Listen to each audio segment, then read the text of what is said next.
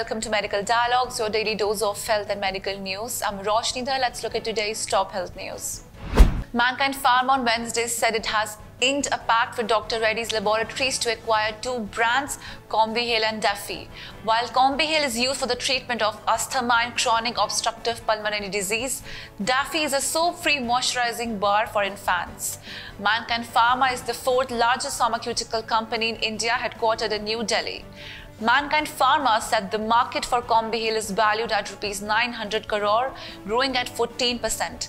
The acquisition of the product is expected to strengthen the company's presence in the inhalation respiratory market segment, Mankind Pharma said in a statement. The total market for Daffy is valued at Rs 1,000 crore, growing at 18%. As per the terms of the definitive agreement executed between the companies, Mankind Pharma will take over the manufacturing, marketing and distribution of both the products in India.